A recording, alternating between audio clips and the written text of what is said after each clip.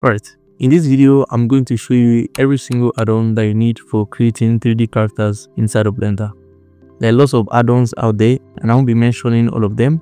I'll just focus on only the add-ons that you'll probably be using in your next character modeling project. So let's start out with add-ons that you need for sculpting. There are surprisingly not many sculpting add-ons out there, but the one I use the most, which is already inbuilt in Blender. I use this add-on mostly when I'm blocking out my characters in Blender, and that's the extra mesh add-on. When you enable this add-on in Blender, it gives you these objects that you can choose from and to really speed up the blockout stage of sculpting. The objects I use the most from this add-on is the round cube option, and the round cube option also has customizable settings that you can play around with for different options. Another add-on to mention for sculpting is the Sculpt Layers add-on, and this add-on just changes the way you approach sculpting different layers of details on your sculpts. This feature is something that already exists in softwares like ZBrush, Modbox and 3D Coat, or using native to Blender. In this add-on, you can save the different stages of your sculpt progression and progressively sculpt and add details on each stage individually. Another add-on I would like to add for the sculpting category would be the Sculpt plus Paint Through add-on, which helps for easily navigating Blender sculpting brushes and settings. So this add-on just gives you a simple user interface that allows you to pick tools without having to navigate through all the brush panels. So this add-on will essentially just help you save a lot of time in the long run. Okay, now let's move on to add-ons for Retopology. I made a video tutorial about Retopology, and if you watch that video, you can easily notice how tedious Retopology can get. Add-ons like Retopoflow, Bsurfaces, and even the Polybuild tool in Blender will only save minimal amounts of time during the Retopology process. But I recently found an add-on that replaces the need for actually doing Retopology, at least to a certain degree. The Octopo add-on is a magnificent add-on, and you just need a few clicks and then your Retopology is ready to go. This add-on is honestly like the AI Retopology tool that we have all been looking for, and the add-on is currently being updated to include the automatic Retopology for the body, and once that happens, it's game over for Retopology. Retopology will become a thing of the past. When you use this add-on, the Retopology already comes UV unwrapped, so you don't have to worry about UV unwrapping, and to work for both stylized characters and both realistic characters. I'll leave a link in the description below this video, so you can go check that out. The other add-ons like Retopoflow and the Bsurfaces add-on, depending on which one you choose to use, will still be useful in cases where you're doing custom topology, like for a non-humanoid character, and when you're also retopologizing stuff like clothes and hard surface models, and just other assets in general. Another honorable mention when it comes to retopology is the Quadremesher add-on. The Quadremesher is another automatic retopology add-on, and in just one click, it will automatically retopologize your mesh, although you don't have control over the edge flow and the general topology of your mesh. It's a really good add-on if you want to retopologize background objects, but you don't just have enough time to complete a retopology from scratch. Moving on to add-ons for clothes, there are lots of them out there, but my personal recommendation would be the Divine Cut add-on. This add-on is a smart cloth generator that gives you the option of creating complex clothing very easily with just a few clicks. With this add-on, you can actually get as detailed as possible for most clothing types. And one thing I like about this add-on is how accessible it makes cloth simulation in Blender. All the cloth physics and collision settings have already been dialed down, so once you're done creating your clothes with the add-on, you can go in and simulate them immediately. In addition to this, there's also the Divine Cut accessory pack, which comes with assets like belts, shoes, glasses, watches, and necklaces. Honestly, this is a huge time saver because modeling little accessories like this can really take up a lot of time.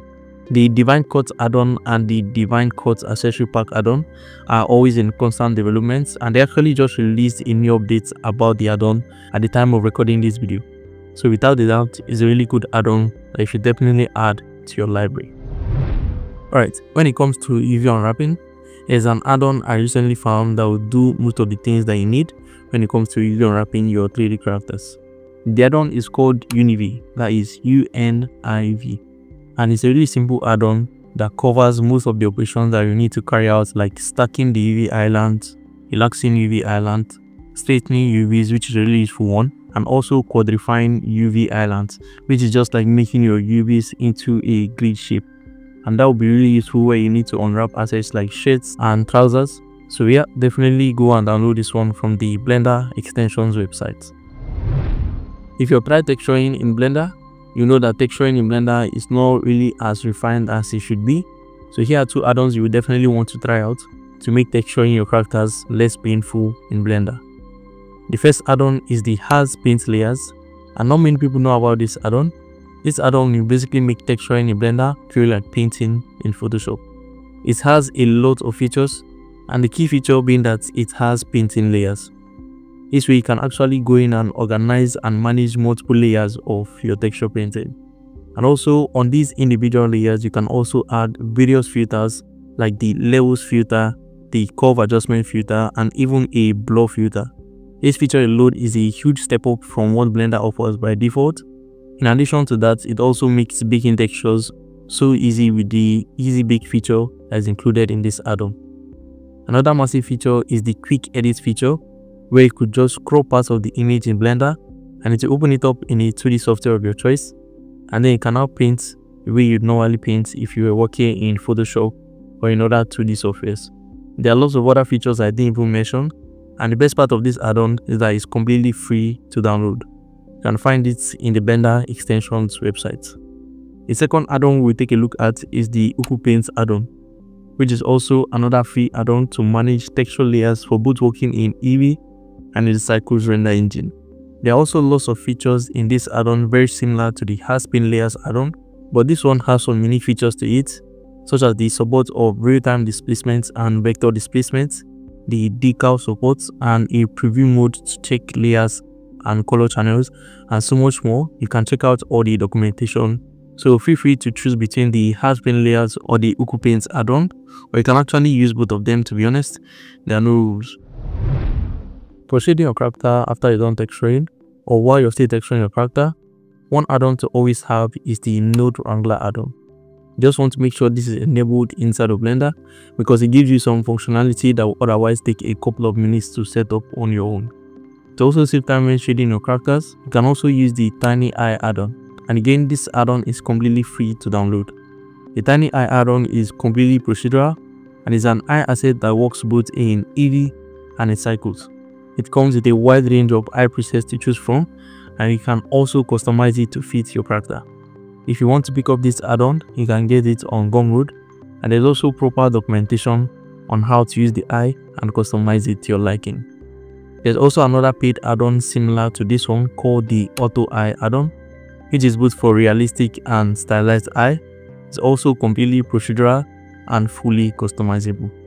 Another add-on to look out for when it comes to shading is the Simple Material Fashion Design add-on. With this add-on, you can easily create professional materials for a wide range of applications, from fashion design to game-ready characters and everything in between that. It's a very simple and user-friendly option for shading clothes and fabrics of any kind inside of Blender because it will save you the time and the effort of doing it all from scratch. Let's move on to some add-ons for hair grooming. If you use curves a lot for creating hair for your characters, you can now easily turn those hair curves into hair particles with Dynamax Hair Wrangler add-on. And the idea behind this add-on is being able to switch or convert Blender curves into Blender hair system in a really easy and user-friendly approach. So once you have your hair curves in place, you can switch them into hair particles, and you can also still tweak them even after they have been switched into hair particles. So you can seamlessly switch between the curve geometry and the hair particles. It's really a powerful add-on if you love to work with curves for modeling the hair. Another add-on for hair grooming is the Hair Bricks add-on. This one is for those using the Geometry Nodes hair system. This add-on, to simply put it, just makes the Geometry Node hair system easier to use with a really clean user interface. It also adds more functionality to the default Geometry Node hair system, which would otherwise take a couple of minutes to figure out or to set up on your own. So definitely check this out if hair grooming is something that you do a lot in Blender using the Geometry Nodes hair system. And now we are going to take a look at some awesome add-ons for rigging. The first add-on, which is already inbuilt in Blender, is the Rigify add-on. You don't need to enable it from the add-ons menu. Rigify will give you various rig presets for both human and animals, and all you need to do from that point on is just to place the rig correctly on your character. It's easy enough to do, but it can get a bit tricky, especially when it's your first time using it.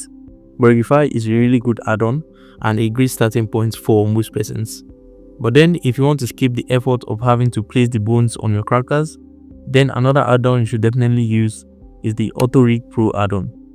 And the Auto Rig Pro add-on will rig your characters with just a few clicks, and you don't have to place bones around to find the correct order. It will automatically do that for you, and it also makes facial rigging so much easier inside of Blender. So yeah, if you don't enjoy rigging and painting with just like me, then it's definitely an add-on that you want to add to your library. And I also know that there are some add-ons that you guys use that have not been mentioned in this video, so you can drop them down in the comment section. In the description of this video, all the add-ons mentioned will be listed there, with where you can find them. Also, a link to some of the add-ons will also be included. I'll catch you guys in the next video.